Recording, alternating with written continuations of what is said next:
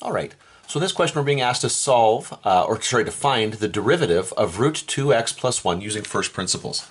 So here we go. So that's going to be, the derivative will be the limit as h approaches 0. Now I'm going to plug in my value, the form of the first principle. So this will be the square root of 2 times x plus h. Now, I will know really quickly whether or not people are familiar with function notation if this gets done wrong.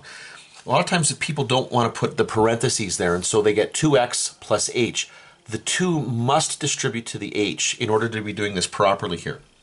And then minus the function evaluated, right there. Now I'm probably going to run out of room here in just a second, but that's okay, over h.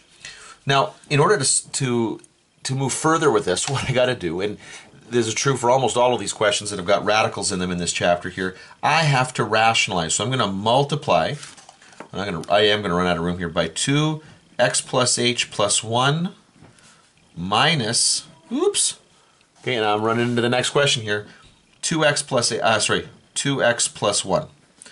And remember, you can't just do it to the numerator, 2 times x plus h plus 1. Plus. My mistake. I think I said plus, but I wrote minus there. Plus the square root of 2x plus 1. Yeah, in order to rationalize, you have to multiply by the binomial conjugate. Okay? And the reason we multiply by the binomial conjugate is because the middle terms will cancel, and then we're going to be left with the first term squared minus the second term squared. Well, that's perfect because that's going to get rid of the square roots. So this will be the limit as h approaches 0. You have to keep writing that until you actually take the limit. But when you multiply that out here, we're going to lose the parentheses here. So this will be the square roots here, I should say. 2 times x plus h plus 1 minus this, I have no idea why I wanted to write that again. I know that goes away. 2x plus 1. All over h times, now this hasn't gone away, 2x plus h plus 1 plus the square root of 2x plus 1. Okay, now in the numerator, okay, this is still going to be the limit as h approaches 0. In the numerator, look what happens here.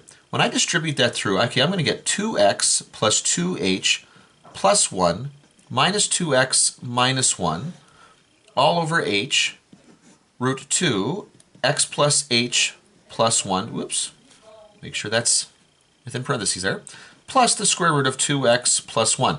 Now watch what happens, and this always happens, right? The 2x cancels the 2x, the 1 cancels with the 1. I've got 2h over h. The h's are going to disappear. Now when I take the limit, okay, and let h go to 0, this h goes to 0. Now I've still got a 2 in the numerator, and I've got 2 of those radicals in the denominator that'll be exactly the same. So 2 times 2x plus 1, because remember the h went to 0, so just 2 times x plus 1.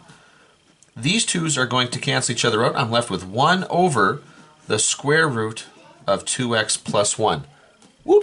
Almost can't see it. That is the derivative that we were looking for. Took a little while, but that's what we're shooting for.